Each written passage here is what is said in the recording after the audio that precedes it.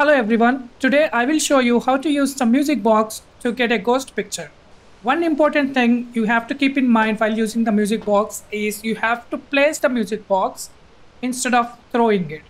And also make sure you have camera on your hand. How the music box works, right?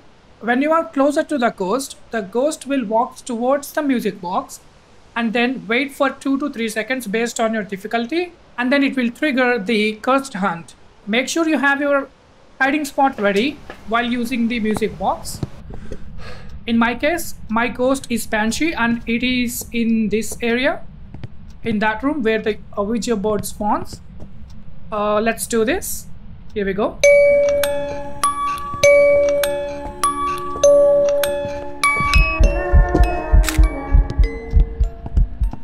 Make sure your flashlight is turned off and go to the hiding spot.